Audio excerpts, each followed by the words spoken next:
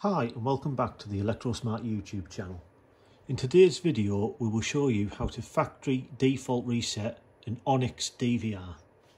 To do this, simply enter the menu by right clicking and then clicking main menu. On the bottom click system, and down the left hand side there is a default tab. Click on that. You can select what you want to default. If you want to factory default everything, select everything and then click factory default. You'll get a message telling you that basically once it's been done, everything will be lost. If you're happy with that, click OK and the system will restart.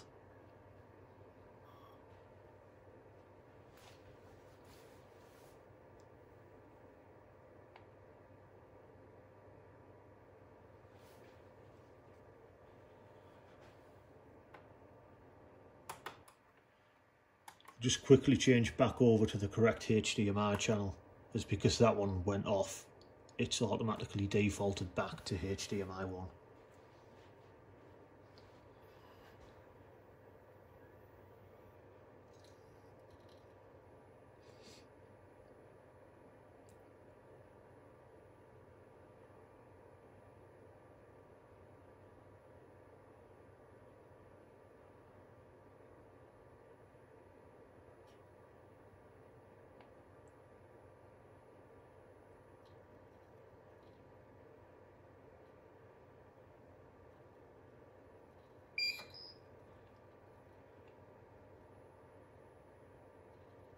The system's now been fully reset.